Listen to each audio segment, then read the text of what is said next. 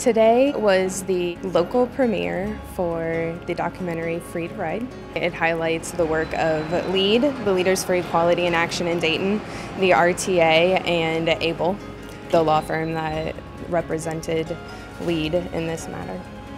This is, one of the more tense audiences that we've watched this with, just because it's such a homegrown story.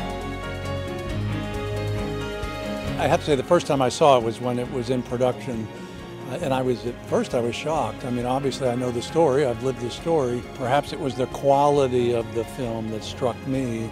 I'm proud of our attorneys for getting involved with LEAD. That's an outstanding grassroots organization that had the courage to take this on. I just think that the film is very inspirational and have a high regard for the people who were involved in it. Racism at its core is very visceral, and the movie touched on it very succinctly. It's all about access.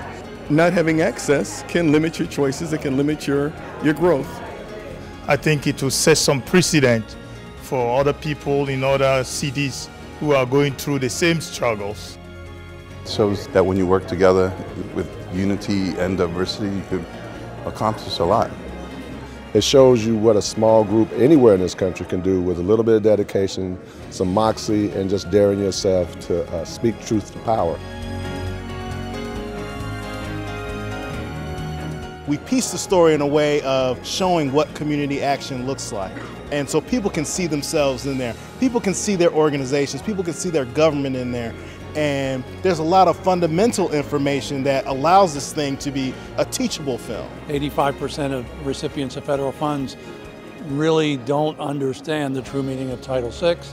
And this film is a great opportunity to teach, I think, the appropriate way to approach issues.